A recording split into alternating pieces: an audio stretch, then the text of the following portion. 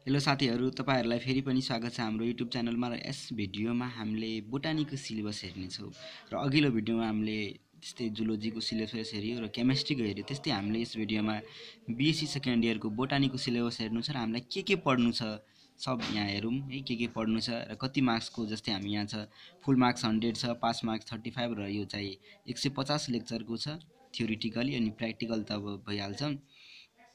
त्यसमा हामीले पढ्नुपर्ने यहाँ हेर्नु होला एन्जियोस्पर्म छ, अब त्यस्तै अब फिजियोलोजी छ, साइटोलोजी छ, जेनेटिक्स साइन्स छ, इम्ब्रियोलोजी एन्ड एनाटोमी। र यसको हामीले अब माइक्रो सिलेबस हेर्दैछौँ आज। र हेर्नुहोस् यहाँ एन्जियोस्पर्ममा के पढ्नुपर्ने छ। त्यस्तै यहाँ इन्ट्रोडक्सन हाम्रो एक लेक्चरको हुन्छ। जस्तै यहाँ चाहिँ एन्जियोस्पर्म हाम्रो 35 आवर लेक्चरको छ। त्यसमध्ये हामीले इन्ट्रोडक्सन एक लेक्चर भइहाल्छ। त्यस्तै अर्को चाहिँ plant morphology in relations to ट्याक्सोनोमी। Plant morphology भनेको external character, in relation to ट्याक्सोनोमीमा हामीले पढ्नुपर्ने हुन्छ, जुन चाहिँ 3 लेक्चर आवरको छ। त्यस्तै हामीले अब general term and reproductive parts, इन्फ्लोरेसेन्स type, ब्र्याक types, flower parts, यिनीहरू प्लासेन्टेसन, फ्रुट्स पार्ट्स टाइप, यिनीहरू चाहिँ अब 4 लेक्चर आवरको छ यिनीहरू। अनि त्यसपछि plants collection and herbarium technique हामीले कसरी गर्नुपर्ने हुन्छ, यो चाहिँ प्र्याक्टिकलमा पनि दिइरहेको हुन्छ। लगभग 10 मार्क्सको हुन्छ कलेक्सन, यो चाहिँ 1 आवर लेक्चरमा खतम हुने हुन्छ। त्यस्तै अब नोमेनकल्चर एन्ड क्लासिफिकेसनको हामीले कुरा गर्दाखेरि यो नि सिलेबसमा दिइरहेछ हाम्रो 12 क्लास 11 क्लास जस्तै छ, अलि कम्प्लेक्स छ नोमेनकल्चर एन्ड यो चाहिँ। त्यस्तै अब खासै इम्पोर्टेन्ट छैन, तर सर्ट क्वेसन प्रायः योबाट सोधिरहेको हुन्छ। कहिलेकाहीँ सर्ट क्वेसन दिइरहेको हुन्छ।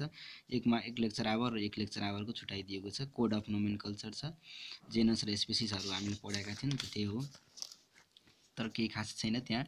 अब सर्ट क्वेसन कहिलेकाहीँ सोधिहाल्छ। त्यस्तै अब प्रिन्सिपल अफ क्लासिफिकेसन यहाँ छ अर्कोमा।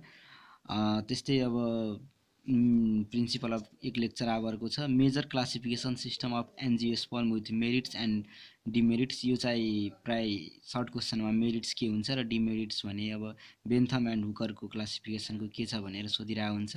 र यो चाहिँ राम्रो क्वेसन, यसपालि सायद आउटै क्वेसन हो, जुन चाहिँ बेन्थम एन्ड हुकरको के मेरिट्स डिमेरिट्स छ त्यो क्वेसन हेर्नु होला तपाईहरु। र अघिल्लो भिडियोमा, अगाडिको भिडियोमा हामीले हेर्नेछौँ। अब सिलेबस वाइज हामी पढ्नेछौँ यस भिडियोमा, यस च्यानलबाट। किनकि प्राय विद्यार्थीहरू थोरै नै अब ट्युको रिजल्ट हेर्दाखेरि अब 4-5 जना पास भइरहेको हुन्छ, तर टन्नै विद्यार्थीहरू मेहनत पनि गरिरहेको हुन्छ, तर रिजल्ट राम्रो आउँदैन। किनकि त्यहाँ अब सिलेबस नहेरिकन पढ्नु भनेको त अब केही हुँदैन कि, त्यो पढेर पनि केही फाइदा हुँदैन। सो हामीले पहिला हामी सिलेबस हेर्छौँ र त्यसपछि हामी स्टार्ट गर्छौँ। जस्तै अब अर्को छ फाइलोजेनेटिक सिस्टम, इल्गियरले दिएको छ। त्यसको बारेमा हामीले के डिफेक्टहरू थियो, के ड्रब्याक्स छ, के त्यसको बेनिफिटहरू छ, त्यो हामी पढ्छौँ। त्यस्तै अब अर्को छ कन्टिमोपोरी सिस्टम, रिसेन्ट फाइलोजेनेटिक सिस्टम छ।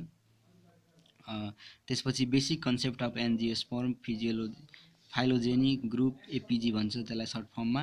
Background and concept of APJ पनि पढ्नेछौँ हामीले।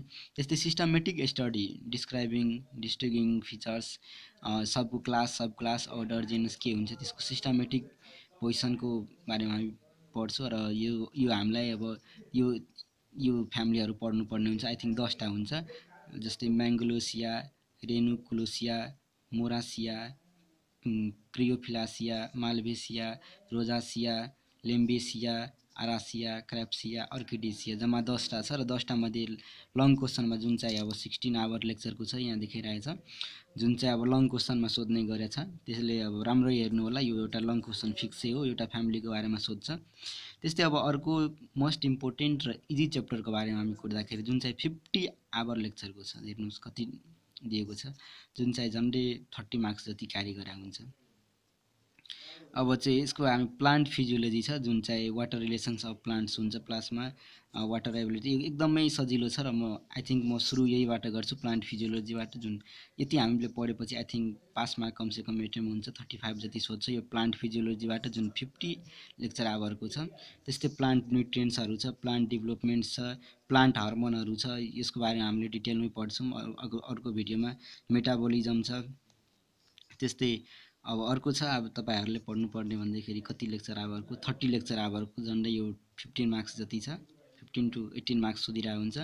साइटोलोजी एन्ड जेनेटिक्स, जुन जेनेटिक्समा हामीले त्यो मेन्डेल लहरू पढ्नुपर्छ, ल अफ सेग्रिगेसन, यिनीहरू पढ्नुपर्ने हुन्छ। साइटोलोजी भनेको प्रोक्यारियोट र युक्यारियोटिक सेलहरू के डिफ्रेन्स छ, प्रोक्यारियोटिकमा के हुन्छ, युक्यारियोटिकमा के हुन्छ, त्यो हामीले पढेको हुन्छ, तर अलिअलि एडभान्स हुन्छ। बिस्तारै हेर्दा हामीलाई भ्याउँछ जस्तो लाग्छ। त्यस्तै जेनेटिक्स, फिजिकल स्ट्रक्चर अरू तपाईँहरूले पढ्नुपर्ने भनेको लास्ट चेप्टर हो भन्दाखेरि इम्ब्रियोलोजी। यहाँ मजाले हेर्नु होला, इम्ब्रियोलोजी जुन चाहिँ 15 आवर लेक्चरको, यो हाम्रो लागि आई थिङ्क नयाँ चेप्टर हो। इम्ब्रियोलोजी भनेको इम्ब्रियोको स्टडी, मेल ग्यामेटोफाइट, फिमेल ग्यामेटोफाइटको, यो चाहिँ नयाँ चेप्टर छ हाम्रो लागि, तर सजिलो छ, एकदम बुझिन्छ मजाले, थोरै ध्यान दिँदाखेरि मजाले हाम्रो मार्क्स पनि राम्रो आउँछ। अनि त्यसपछि अब लास्ट चेप्टर रहेको छ हाम्रो, जुन चाहिँ 20 आवर लेक्चरको छ, झन्डै 10 to 15 मार्क्स सोधिरहेको हुन्छ। त्यो चाहिँ हाम्रो plant anatomy. Plant एनाटोमीबाट tissue, मेरिटेस्टेमिक permanent tissue, र अर्को चाहिँ हामीले पढ्नुपर्ने भनेको तपाईँहरूले यो नेङ्टाथस, एरिएन्थस, मोनोकोट, यिनीहरूको स्टिमहरू पढ्नुपर्ने हुन्छ, जुन एउटा लङ क्वेसनको लागि एकदमै भिभिआई छ, र यो 20 आवर लेक्चरको छ। त्यस्तै यो एकदम सजिलो पनि छ, र अर्को भिडियो हामीले स्टार्ट पनि गर्छौँ। अब आई थिङ्क फिजियोलोजीबाट स्टार्ट गर्छु, त्यसपछि प्लान्ट एनाटोमी हुन्छ, र यसरी हामीले अब यहाँ लेखिरहेको छ कुन कुन बुक फ्लो गर्नु भनेर ट्युले पनि दिइरहेको हुन्छ, तर यस्तो हामीले पढेर साध्य छैन एकदम, तर हामीले सर्टकटमा पढ्छौँ र राम्रो मार्क्स ल्याउने प्रयास गर्छौँ, बुझ्ने गरी पनि पढ्नुपर्ने हुन्छ। So thank you for watching this video, र यो थियो हाम्रो BSc second year बोटानीको syllabus. Please like गरिदिनु होला र सब्सक्राइब गरिदिनु होला। Thank you.